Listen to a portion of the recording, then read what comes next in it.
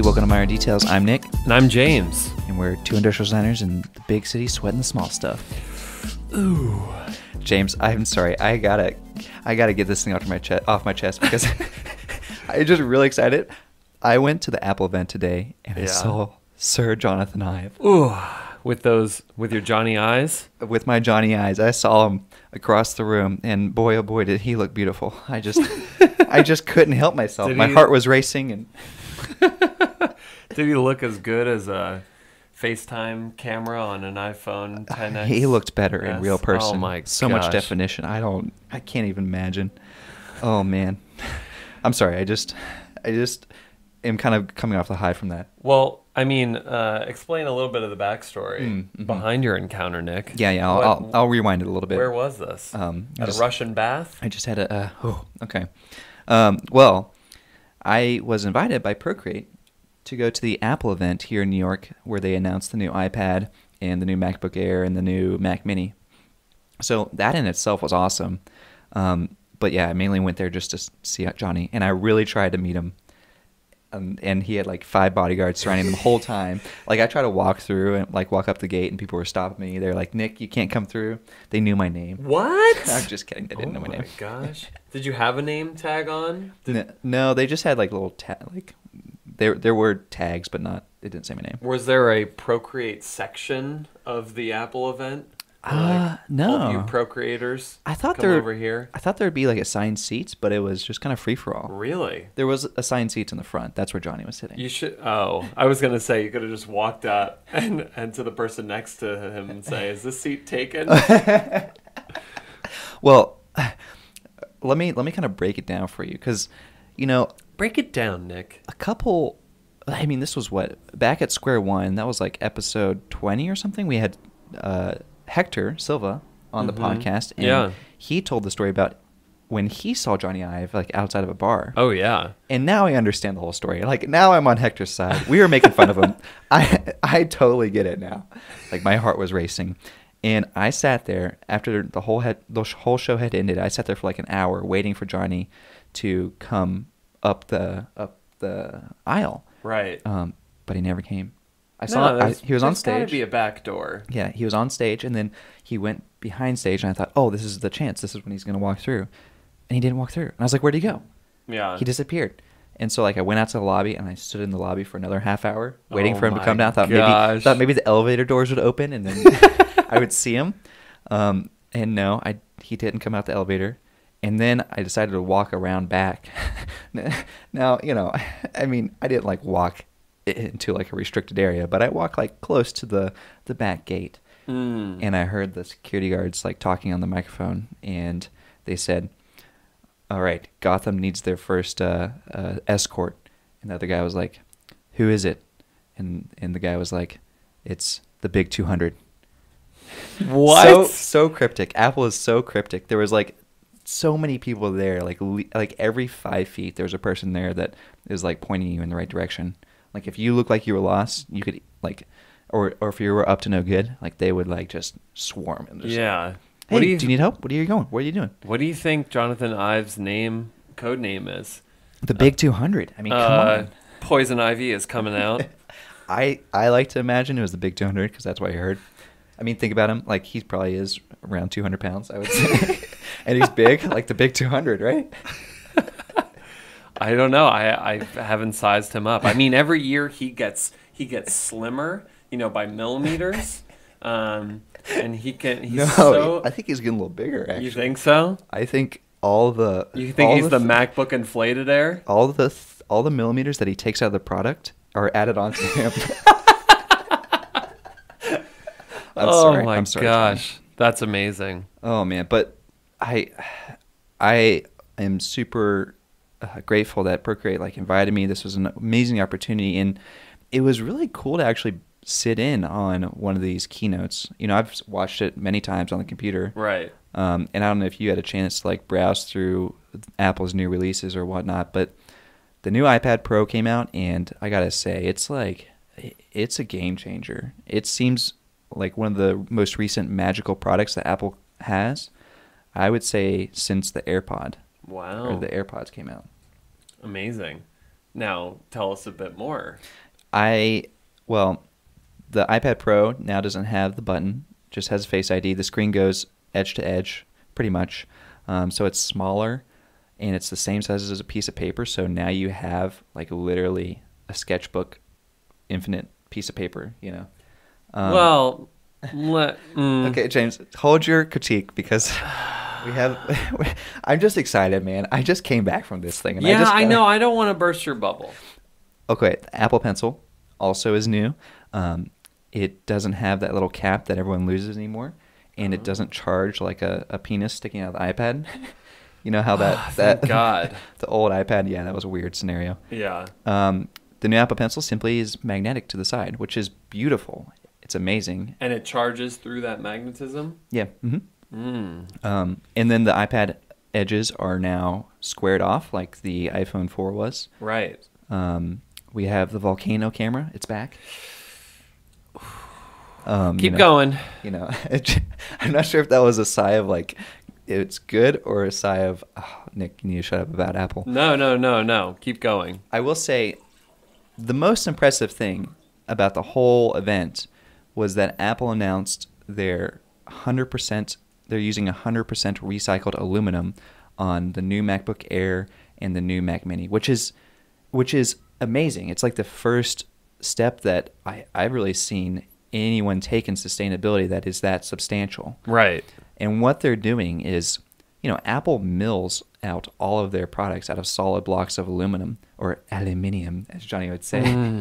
And, that's a lot of wasted aluminum, just shavings being, trashed. I mean, I'm sure that they're recouped for other projects, but this is the first time that all those shavings from like the new iPad Pro, the new iPhone, all those extra shavings of aluminum are being reused, melted down, and put into those secondary products like the MacBook Air and the Mac Mini. Now, see, that's the part about Apple that I'm currently loving the most, is the optimization of the manufacturing. And people like almost gave a standing ovation when they announced that. Like they clapped for like a good solid 3 minutes.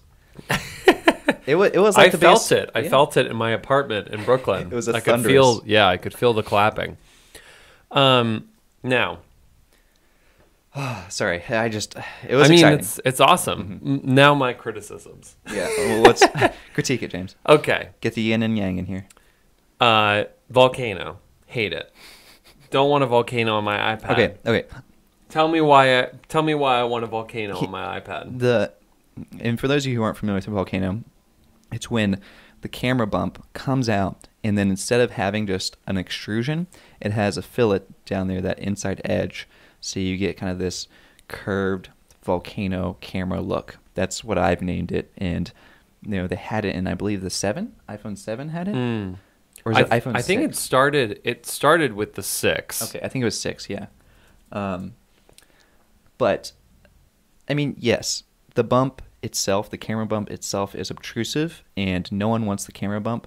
But I think that if you have to have a bump, the volcano is the most aesthetic, pleasing way to do it. Right. Your critique is that it shouldn't have a bump. My critique is usability. Because how often do you lay your iPad down on the aluminum side? I'm a little worried about that too. Yeah. And I mean, I had the same thought when the iPhone 6 came out. Obviously, a lot of the time it spends in my pocket. And I think... I don't know. It doesn't really affect me that much, but with the iPad, I feel like it's more of a pain point. Right. Because it is such a, it's supposed to be the piece of paper. It's the equivalent of the notebook. Right. It should sit flat. And then, so the other thing that I was kind of upset about was that I didn't feel like this was a sufficient edge-to-edge compared to the iPhone. Even with the notch, when you're talking about edge to edge with the iPhone, Johnny can't win with you, James. He can't. Johnny was listening to our podcast. You were complaining about the notch, and he was like, you know what? On the iPad, I'm not going to put a notch, James. I'll just make it a little bit smaller and keep everything seamless. And now you're critiquing him again. I know. I'm sorry, Johnny. I still really like it. I still really like the aesthetic of it. I like the flat sides, the flat edges, because there is something kind of inconvenient with the edges of the iPad Pro that we both own. Like with that tapering edge, It's not a great grip. It's kind of like that knife edge, yeah. Yeah, and I think the square edge is the way to go. I think it'd be cool if they went back to this for the iPhone. That would be honestly, cool. But anyway, those are my major critiques. I also want to give a shout out to when I saw the Apple Pencil and the cut that they have on that. Right. I immediately thought of. Aru Leedon did a board for Google. Oh. And it has pens that have that same cut. I mean, they're much thicker. They're supposed to represent like dry erase markers. I think I've seen that. Yeah, I know. Yeah.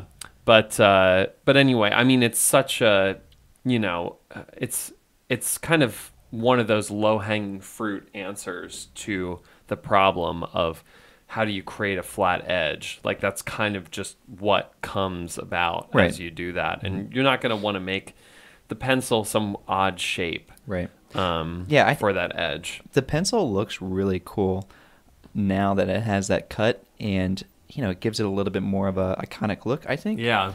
And distinctive. You can't really notice on the pictures. I got to play with it, and the new pencil has more of a satin finish to it. Which I liked a lot better over the gloss finish of the old pencil. And then with the edge, it also acts as a button. So if you press down on the flat side, it can switch different gestures and things. So like instead of having to click a icon on the screen for erase, you can just double tap your pencil and erase. Gotcha. That's cool. So yeah, I mean, lots of great stuff for the new iPad. It's like a huge leap, and it's like one of those products that. I have the latest iPad, and I bought it like less than a year ago, but I'm really tempted to buy this one. I know. It's hard to justify, though, because I've only had this one for like 10 months. I know. But I don't know. I could sell it. You could sell it for above market value because of that Nick Baker cachet. You put your fingers all over that bad boy. Think so? Oh, gosh. If someone was buying it because I put my fingers on it, I don't know if I feel good about it. I'm buying it because of that reason. Oh, no. But anyway, I mean, now you can give it back in and they'll recycle everything, hopefully someday. Yeah. I mean, I could do that. But I don't know. That's awesome. I have to say, Nick, that while the event was going on, I mean, I was going to a dentist appointment today. And so what I was doing was I couldn't really watch it live because I was going in and out of service on the subway, but I was refreshing my iPhone to get your stories. Nice. To see what was happening. But I did see the unveiling of the iPad, so I was pretty excited about that. Yeah. I have to say. What have you been up to this week? I mean, you were on vacation again, which is fine. It was a good reason. It was my 1-year wedding anniversary. Congrats, man. My lovely wife, Allison, and I went up to Hudson, New York. Beautiful town. I highly recommend it if you live in the New York area. It was our first foray out of the city, really, to like take a train and go to one of these outside, towns. I bet it's beautiful up there. It is beautiful. The colors are changing? Yeah. Unfortunately, it was raining on Saturday, which was kind of our big day to like hang out and explore. But we actually got quite a lot of time on Sunday. And there's some like really, I mean, I feel like a lot of these outer towns from like kind of emanating from New York City, they get a lot of transplants from the city. Yeah. So there are a lot of people like interior designers or just, product designers, whatever. There's a lot of cool shops up there. There's great food, like great restaurants. It was great. I definitely understand why people seek out these types of towns to recharge from city life. Right. Well, isn't Reed looking at land up there somewhere? Oh yeah, he's already bought. He's already bought land. All of upstate New York. Of course, he's the king, the yes. Lord. So yeah, I pay homage to his Royal Highness for allowing us to trespass on his lands to enjoy our 1-year anniversary. But yeah, it was great. James, you texted me the other day, and you're like, "Hey Nick, guess who I just got off the phone with?" And I don't know. I gave some answer. I said Johnny Ive just for the heck of it. And then James was like, "No, your mom." And I was like, "Oh, good one, James." Yeah, like, right. You're joking, like the old your mom joke. And then James is like, "No, really." And I'm like, hey, "What? You called my mom?" Yeah. Or my mom called you? Your mom messaged me on Instagram and very, very nicely said, your family's coming up for Christmas. They are. Mm-hmm. And they would love the opportunity to meet me and my wife. And to give her a call. With my own family. Listen, I go out to all these events. I hang out with these students. They're like, "Hey, I listen to the podcast. I really like James." I'm like, "Great. He's a good guy." Now my mom? What is going on? No, and so I was like, you know what? I'll give her a call right now because I didn't have anything better to do at the time.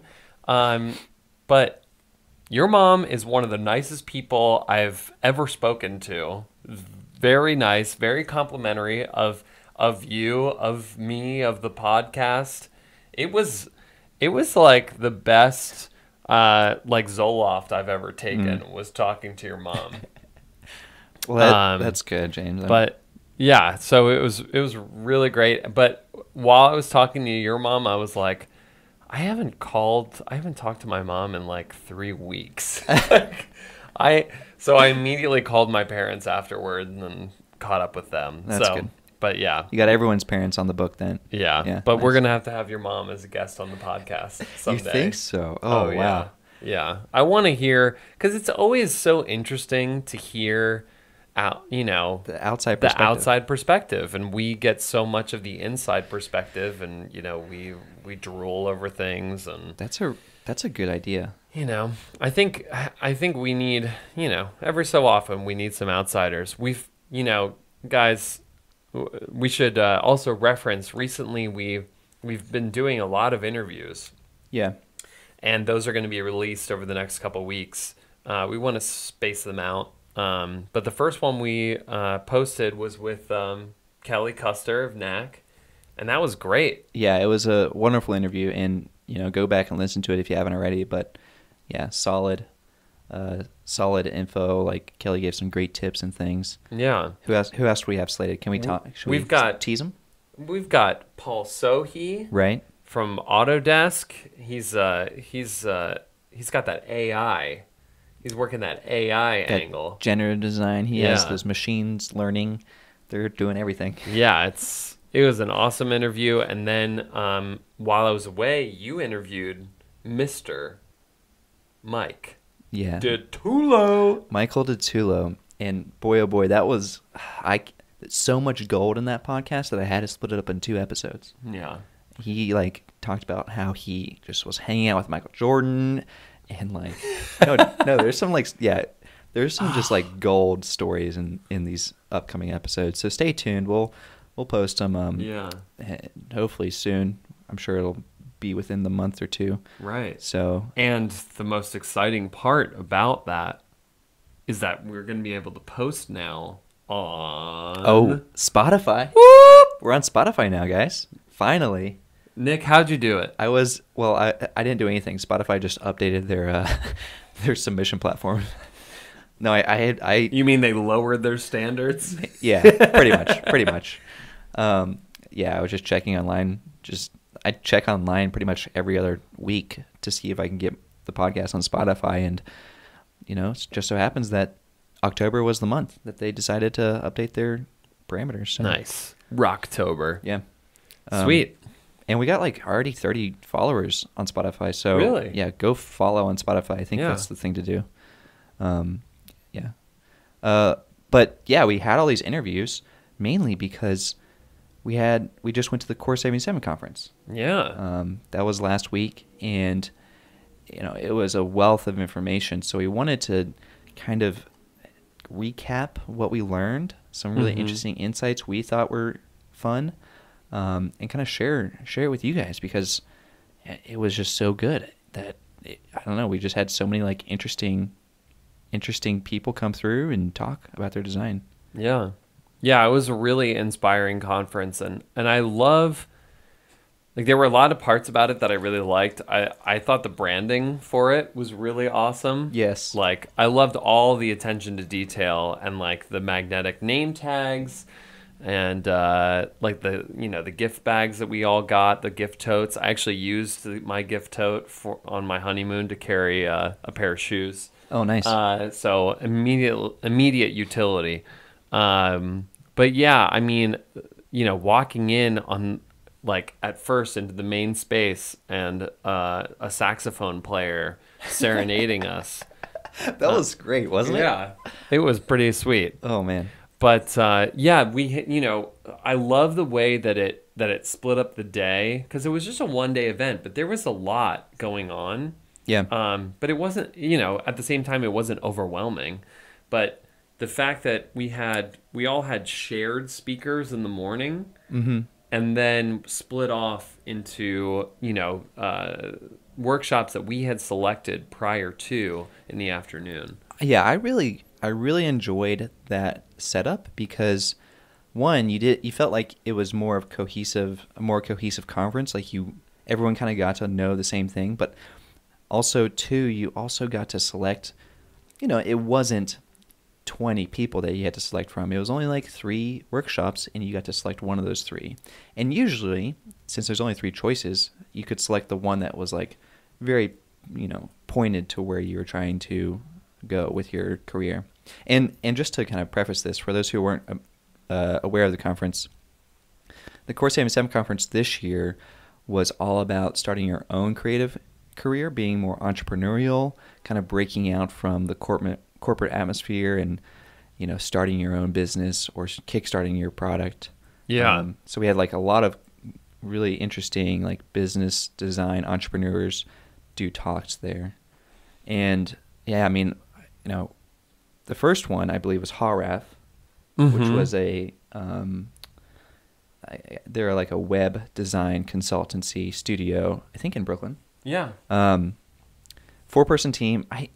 Their talk was interesting, I thought, because they really laid out like their literal numbers on the screen in front of 200 people, which is kind of crazy to think about. Yeah. Like they showed their like, profits from the first 3 years, and like the first year they only made like $20,000, and the second year they made $100,000, and then this year I think they're slated to make $1 million.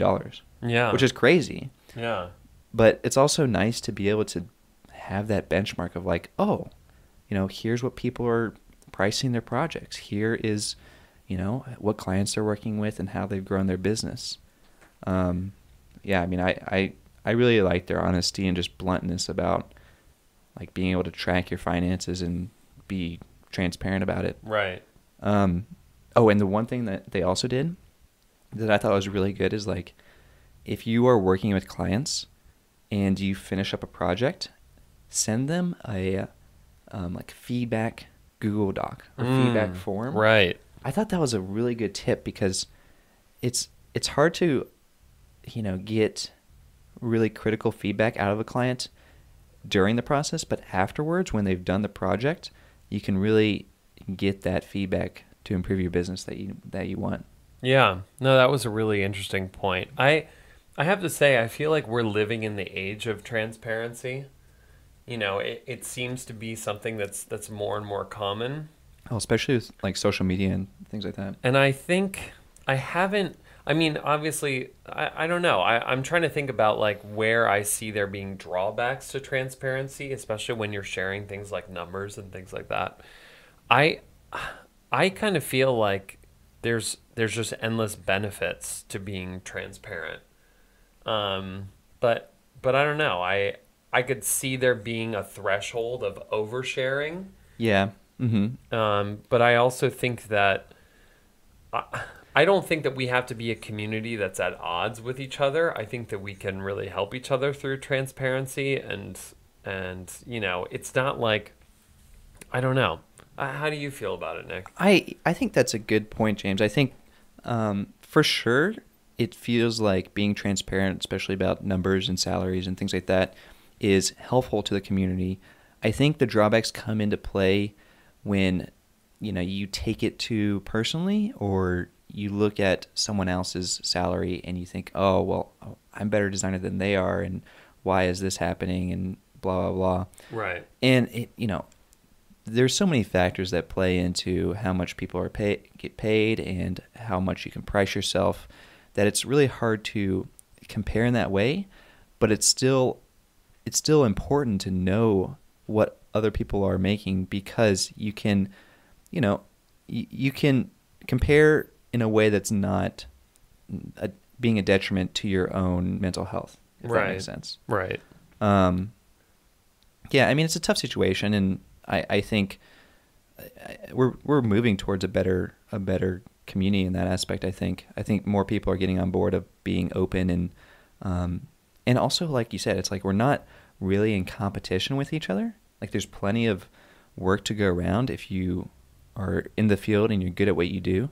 Like, you don't have to feel like you're fighting each other for a job. Right. And I kind of have this theory about how being like open and honest, and also just like very, very specific about like what it is that you're good at, actually creates better opportunities for, collaboration within the community, of being like, I take on a job and there's parts of it that I know somebody else in the community could do much better, and I can reach out to that person and then incorporate them into that job.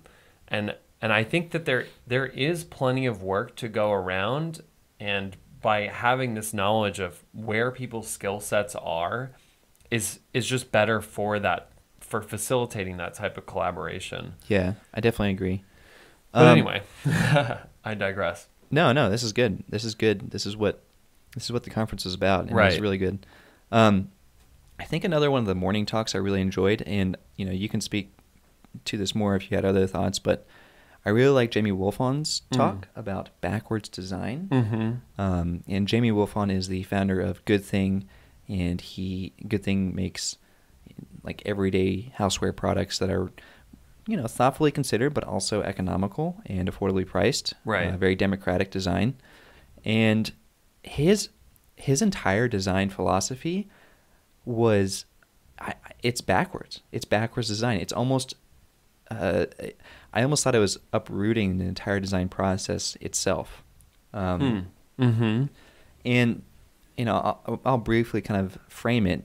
The way he talks about backwards design is that instead of thinking about a product, say you want to design a toaster, and so you sit down, you research what's the best toaster. You figure out who needs their toast toasted. You start sketching up all these amazing toasters. Some are made out of aluminum, plastic shell body. Maybe you do a crazy one out of terracotta. Who knows? And then you finalize your design. You have this beautiful toaster that you've sketched up, you've CAD'd, you've prototyped. This is the final toaster design. You've done all your research. This is the best toaster you've ever designed. All right, now let's go manufacture it. So then you take it to all these manufacturers, and you try to get them to say, oh, well, that aluminum piece can never be made. That doesn't work. How are you going to put the heating element in that? That's not going to work like that. And the design starts to get adjusted and kind of convoluted in a way that you really didn't intend. So you end up with like a subpar design at the end. Right. That's kind of the normal design process. But Jamie's whole talk was about going from the back end forward. Right. He was like, okay, I'm just going to go to Japan or China or Korea or wherever and tour factories. Yeah. I'm just going to say, oh, hey, there's a cool terracotta factory right down the street. I'm going to go check them out.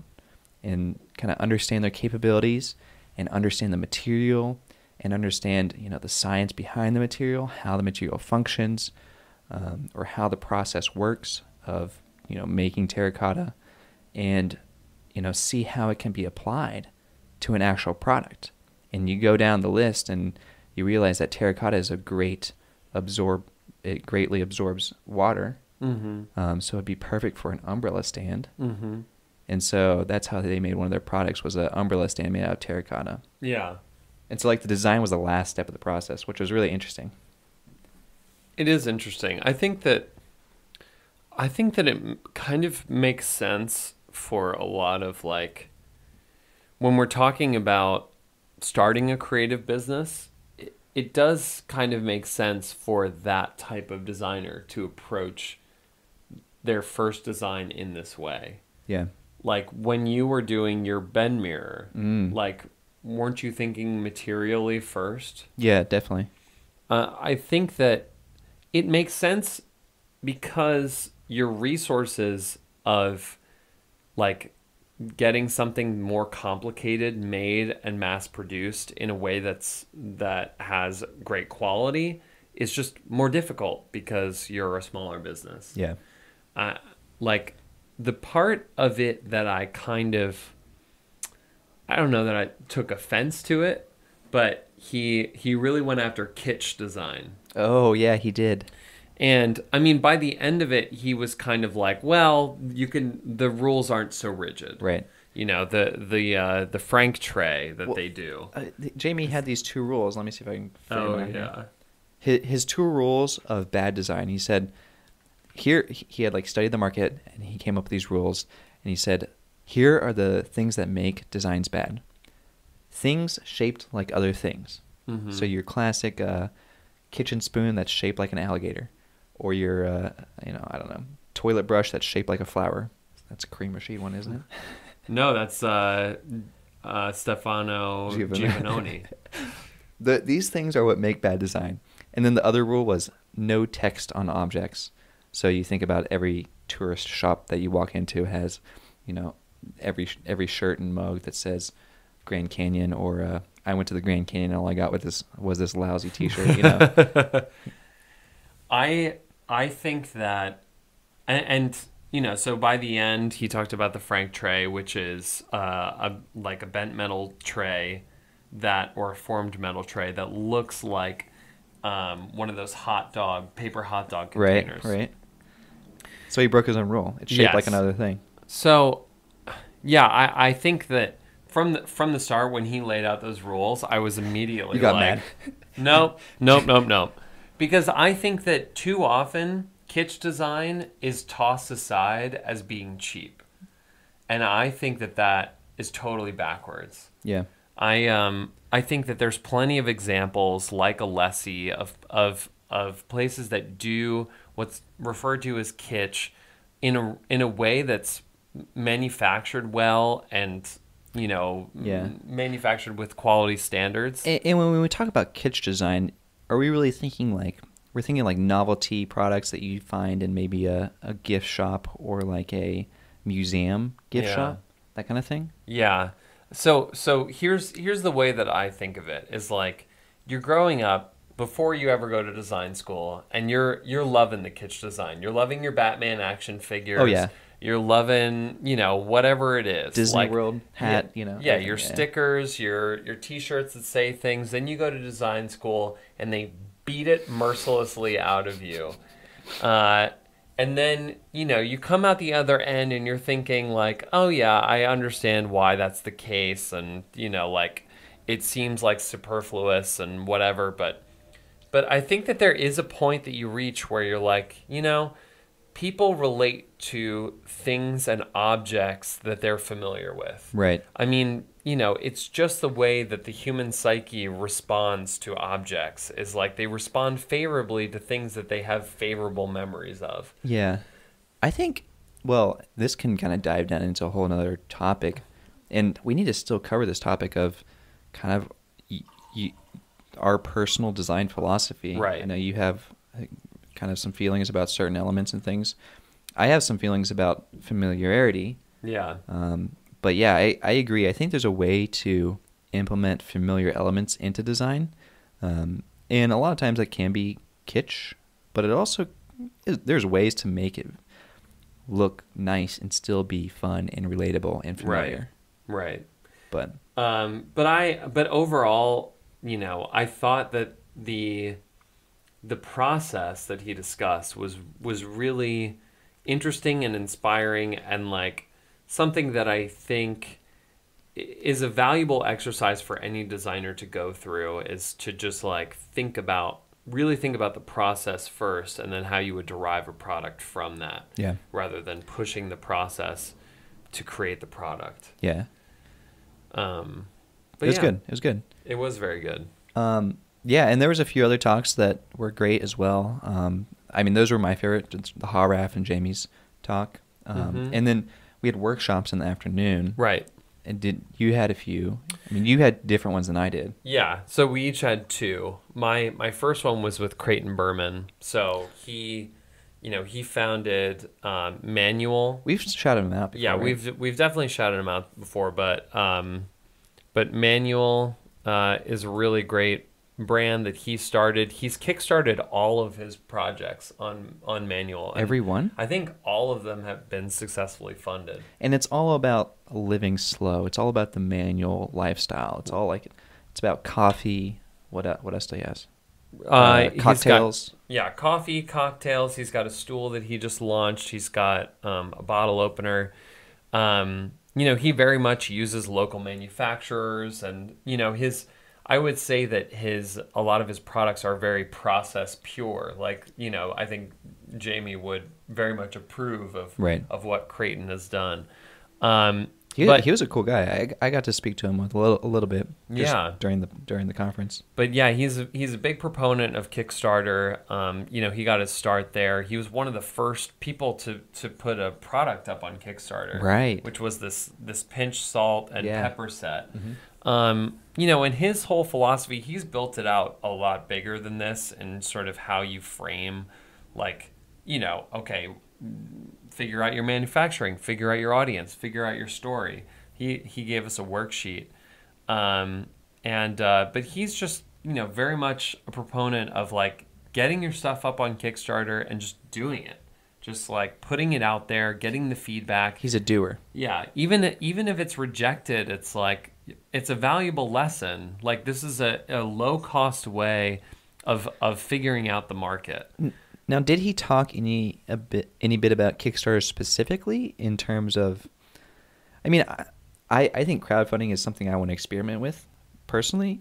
I don't know about Kickstarter as a platform. Did he talk about like Kickstarter as a platform, or maybe like just pre-orders on your own website or Indiegogo? Did he talk about any of that or no? He mostly talked about Kickstarter as the platform. Okay. And I don't want to do any of the talks that I went to, like disjustice or not justice. I don't know what that term is, but I'm not a great reporter, which is why I don't work for Core77.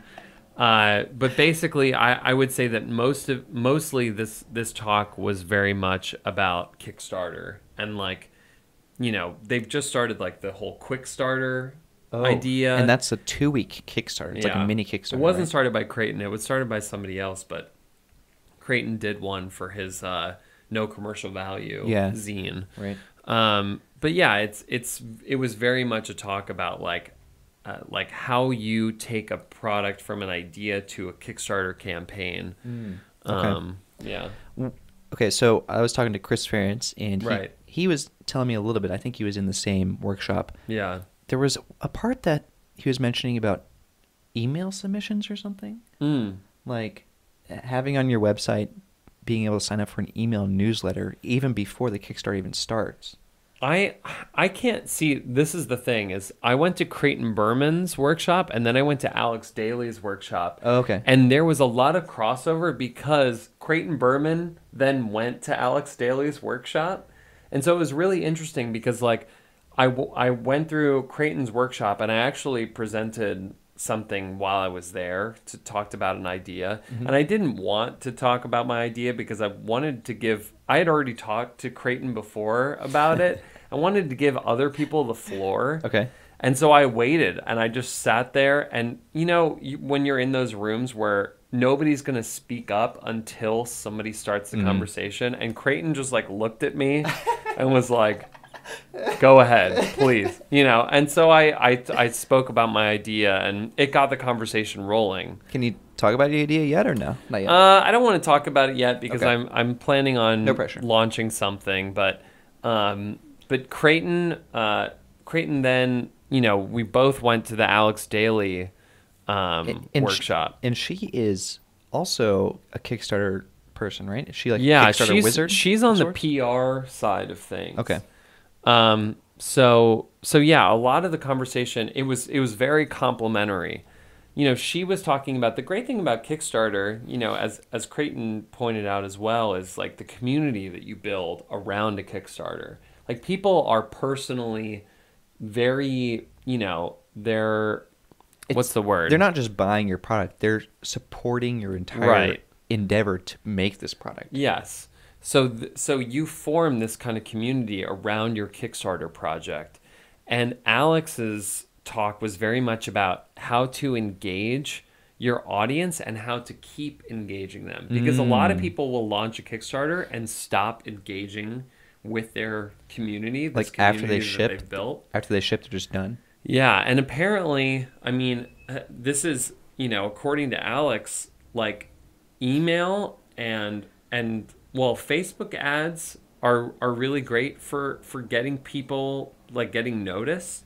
Like Instagram is not actually that good at getting people to, like a call to action for getting people to like click and go to websites and like sign up for things. Do you think it's because it's mobile? Maybe. And Facebook is more desktop? Right. And so the other thing that she really advocated for was emails. And like, you know, even before you launch something, getting somebody to sign up, like, you know, go to your website and put their email in for like a newsletter or any updates. I've heard this a little bit around the web, and a few people have mentioned it to me. This whole email newsletter thing, I never read newsletters at all. Do you have newsletters? I don't. No, I don't. I'm curious. Maybe I should do an Instagram poll. This is the big quandary. Is like, you know, that I don't know if you feel this way, but I'm always like, am I representative of the people, like of my audience, or of the people that I'm trying to sell to? I don't know. That's a good question. Or am I total oddball that I like ignore newsletters and you know, all that stuff? Because the one thing that is interesting about email newsletters is that email is free and democratic. There's no corporation saying, oh, hey, you know, according to the email algorithm, this email newsletter is going to be at the bottom of the list and no one's going to see it. Or, hey, we'll put your newsletter at the top of the list. You know, like Instagram and Facebook and Twitter and all these things. Email is like the free reign. So if you have an email community, it would seem like you would have a much more direct contact with your community. Right. Something I want to look into a little bit more because I'm not familiar with it, but it also seems a little archaic. But I don't know. That's just a thought. Yeah, I don't know when you're in Instagram mode, if you're in the mode of like, I'm going to go and I'm going to sign up for this thing. You know, there is still like this difficulty in mobile and mobile websites or mobile anything where you're like, you know, you wish that you had your laptop out or whatever. Right. But anyway, I hope I didn't misrepresent the talks that I went to, and no. You know, if Creighton or Alex are listening, and I did, send us an email.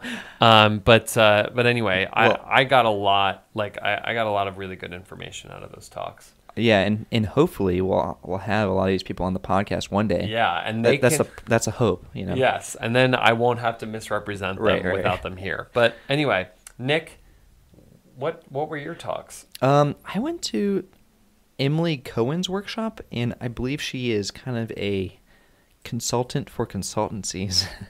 Oh. And maybe you could read her bio, but yeah, she even wrote her own book about making your own studio. And I think she works a lot with like graphic designers and graphic studios.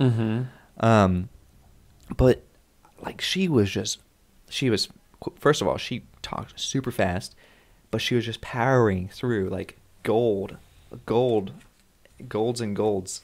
Look at all these gold coins. Woo! I'm showing my notes here. There's like 4 pages of just like tips and tricks that she was powering through for design studios. Yeah. One of them was that she had this cool graph of the kind of what you have to do to grow as a studio.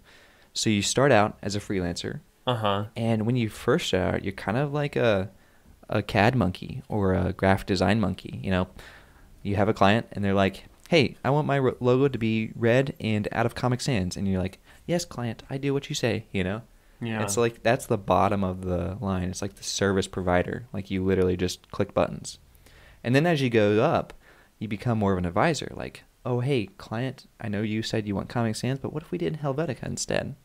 And then you keep going up and up. And the next one was strategist. Like, hey, so you want your Helvetica logo to be red, but from what I've read and stuff, it seems like blue is actually a more democratic color, and more people like blue because it's, you know, their favorite color. And you keep going up until you get up to like innovator, where you're actually like restructuring the whole company. You're thinking about the entire design of, you know, their experience of how you buy a product, how it's shipped, how you open it up, you know, how the product looks and feels, and really the whole 9 yards. And, you know, when you get to that last stage, that's where those ideas are, you know, kind of designing the actual business. And yeah, it was kind of interesting to hear that there was this like curve of essentially going from actual design to like more business strategy in the design studio world. But yeah, I mean, she just spouted off like a ton of tips. She wanted to stress that instead of thinking about getting clients, think about curating your relationships. So it's not necessarily like going out and saying, hey, can I work for you? Can I do products for you? It's more about like, oh, hey, can I be your friend?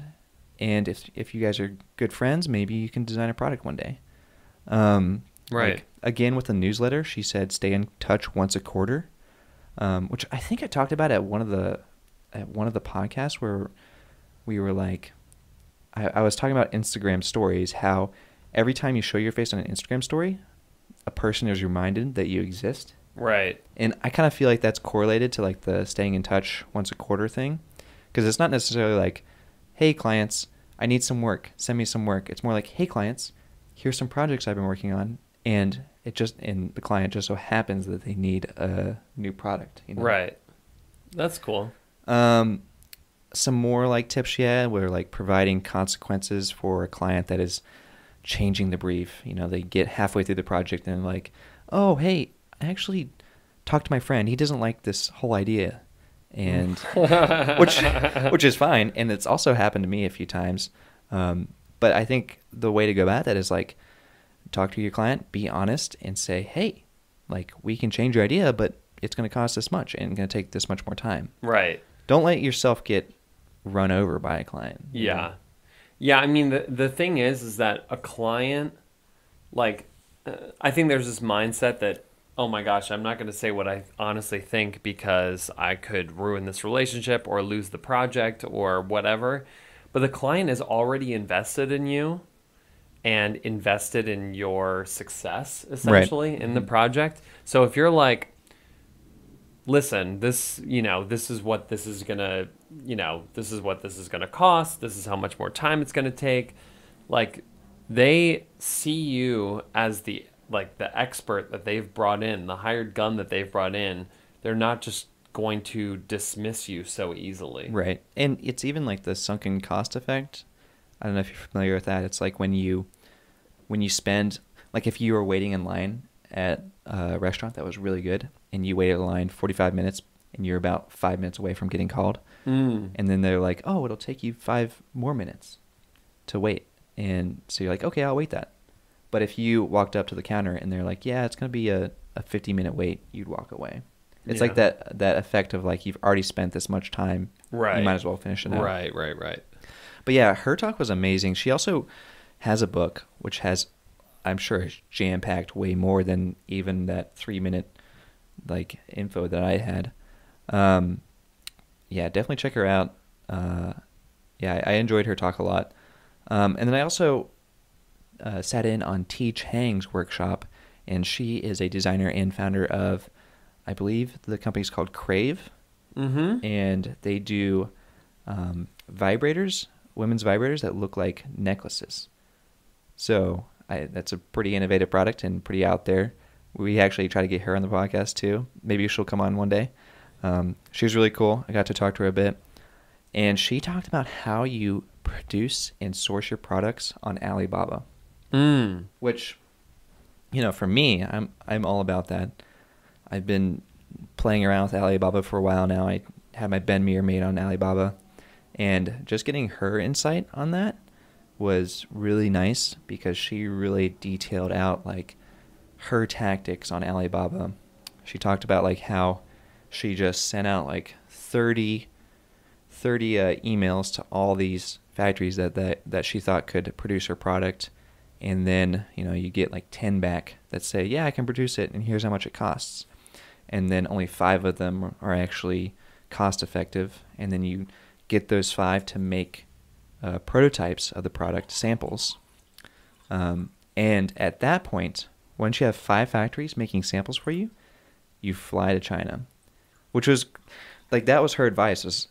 And this is also kind of throughout the conference. I think Jamie talked about it, and there's a few other people that talked about it, of if you want to make great products, you have to be one with your manufacturing. You have to go to China. You have to be at the factory. Right.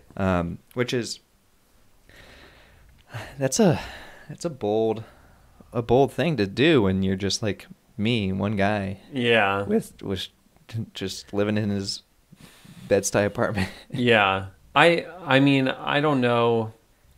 I'm sure that it makes the back and forth a lot more efficient in the long run is to go there, but I don't think that it's absolutely entirely necessary. I don't think I mean, I made the Ben Mir and I didn't go to China. I will say though, I think I definitely understand where everyone's coming from. Like being able to sit down and build that relationship. There was a lot of correlations with building great relationships at the conference too. And also like T's product, this mechanical device, vibrating gold necklace, is very complex compared to just a stainless steel like laser cut mirror. So yeah, I mean, I think it depends on the product as well. Right. And also you don't have to go to China. You could have a factory in the US or right down the street. But is there any equivalent of Alibaba in the United States? American manufacturers? There is. There's a website called Colin. It's pretty recent that it came out. So I don't know how established it is. How is that spelled? I think it's Colin. Colin. Maybe search manufacturing or something. Colin Kaepernick. Automatic fill. But anyway. I don't know. We can figure out later. There's a few, but there's really not any. Hello, Colin. Oh, you got it. You pulled it up. Yeah. I've yet to really find a good source for like manufacturing in the U.S. I don't know. We need a pro on that because you and I both are pretty novices when it comes to U.S. manufacturing. Yeah. But overall, the conference was just like, it was great. It was really inspiring. Met a lot of really great people there. I met ZZ Design. Shout out. Very excited to meet him. Great graphic designer. He's a graphic designer. You showed me his work. Yeah. Cool stuff.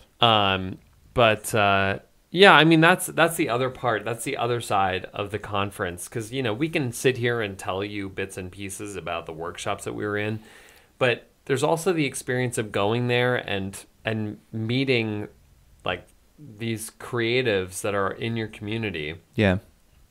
And getting to know them and forming those relationships, because there's like, you learn things in these workshops, but you can also form relationships. Like the relationship that you and I have with one another is very much like a mutual learning relationship. Right. And we met at the first Core77 conference. Yeah. 2014. It's true. Yeah. And, like you can meet people that are on that same journey that you're on, and you're not competing with one another. Like you probably have very different products that you're pursuing, but there is something to like, going on that journey together, comparing notes. Yeah. And, curating relationships. Yeah. I thought that was just the way that Emily Cohen formed that sentence was good. Right. But yeah, I hung out with a lot of cool people. Like I said, Creighton Berman was there.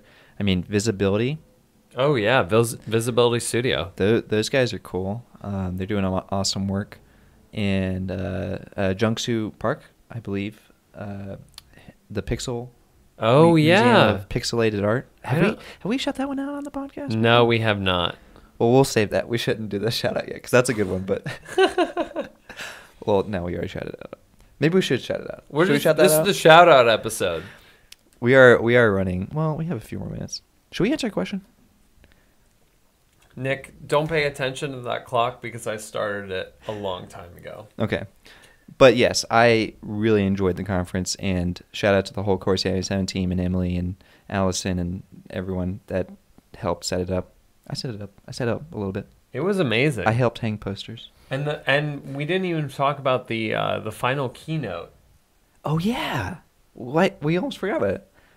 What's the name of the oh gosh, Bompus and Parr. Oh yeah, that was a really interesting, definitely a little bit less design related and more like experience and performance, theatrical. Bompus and Parr, I guess, is a kind of an experience studio. Yeah. Like for example, one of the projects they did was made a rock climbing wall covered in chocolate. Mm-hmm. And like chocolate would just pour down the rock face and you could climb up. It was like they just do like crazy installations and pieces like that. Yeah, I think the way that it tied into the rest of the conference was very much just like they were just these two guys, and every story that he told, Harry Parr, was very much like, yeah, we just, kind of put these things together. Well, yeah, it's like every story they said, oh yeah, they were meeting with the client, like a week before or a month before, and they're like, oh yeah, we can make a rock climbing wall out of chocolate. No worries. And then one day before the conference or before the rock climbing wall, they're just like trying to get this chocolate to flow right, and then it explodes and starts running down the hill, and it's just like they just winged everything. Right. But it always turned out good. Yeah. No, I mean it's kind of the hallmark of somebody who is a maker, who is somebody who's starting a creative business. You have to be a bit of a risk taker. That's true. And if you're not, like, you kind of have to like exercise. I talk about this all the time of exercising muscles of creativity, but basically like if you're not a risk taker, you kind of have to build up to that, because all of these creative endeavors, there's going to be an element of risk to them. Yeah. That you have to overcome. Mm-hmm. But yeah, that was a really interesting talk, and it ended with what was it? It was he took dry ice, put it in a bucket, and then poured boiling water on top. But he also dumped a bottle of gin in too. Yeah. So it created this huge vapor cloud filled with gin. Yeah. And so we all got drunk just breathing. It was great. We didn't. It was wonderful.